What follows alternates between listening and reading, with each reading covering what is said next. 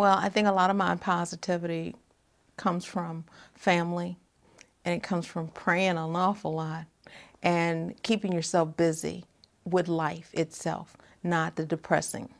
Depressing and saying the word depression makes you feel that. So I don't even incorporate those words into my vocabulary.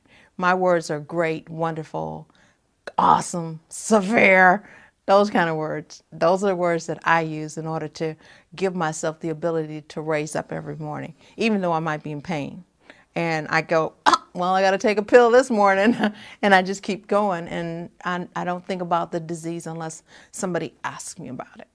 I know I have it in the back of my brain, my mind. I know it's there, but I push it back to the back and keep all the positive things that I live for to the front. And when I need to go back there and get it, I retrieve it. Or I go, oh, you know what? I remember something. Yeah, I remember I remember that. But then I have to remember it because I keep it back here. The further it is back there, the more of it you forget.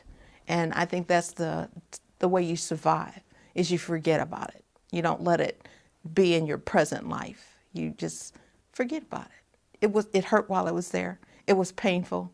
I don't think people realize what you have to go through in order to get to certain degrees. But you live through it, you survive it, and you push it back.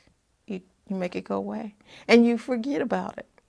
You got other things to think about, your children, your grandchildren, me putting out my flowers, digging my garden, talking to friends, planning a eat-a-thon, with a movie or something. Those are the things that bring me positive things: friendship, camaraderie, challenging my sister, getting on her bad side and making her, those kind of things bring me joy. And that way I stay positive and I don't think about meso back here.